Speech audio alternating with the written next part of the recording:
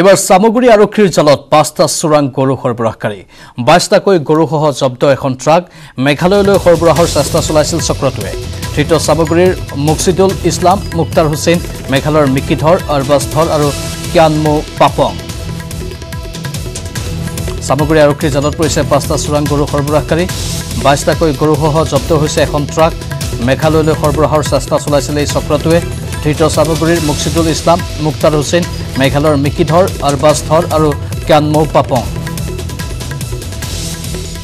কালি গাড়ীখন কৰায়ত্ব কৰিছে আৰু ইতিমধ্যে ৫জনক গ্ৰেপ্তাৰ কৰিছে কিমান গৰু আছে ইয়াত আপোনাৰ ২২-২৩টা গৰু আছে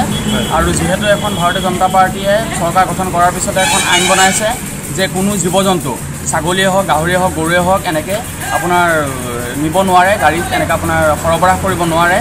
যাতায়াত কৰিব নোৱাৰে তেনেস্থলত আপোনাৰ আমাৰ আইনখনক ধুমুচাই দেখুৱাই পেলাই চোৰাংভাৱে আজি আমাৰ ২১-২২টা গৰু আজি তেওঁলোকে মেঘালয়লৈ হৈ পেলাই বাংলাদেশলৈ এডালে আপোনাৰ সৰবৰাহ কৰিবলৈ তেওঁলোকে এটা বেয়া পথ অৱলম্বন কৰিছে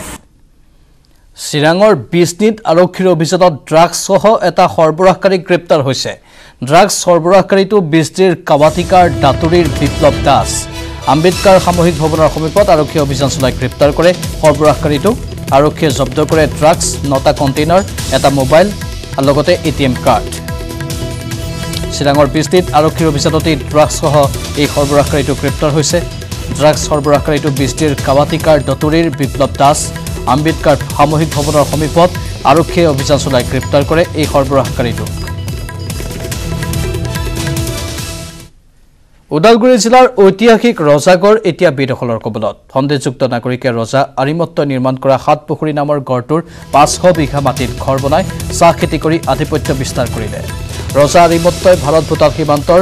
শুক্লাইৰ সমীপৰ এটুকুৰা ঠাইত ৭টা পুখুৰী সদৃশ এটি গড় নিৰ্মাণ কৰিছিল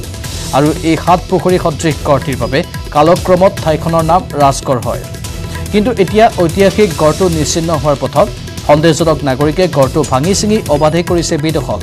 স্থায়ীভাৱে ঘৰ দুৱাৰ বনোৱাৰ উপৰিও চাহ খেতিত লগাইছে গড়টোত সেয়েহে এতিয়া স্থানীয় লোকে অতি শীঘ্ৰে গড়টো বেদখলমুক্ত কৰি সুৰক্ষিত কৰাৰ বাবে চৰকাৰ তথা প্ৰশাসনক দাবী জনাইছে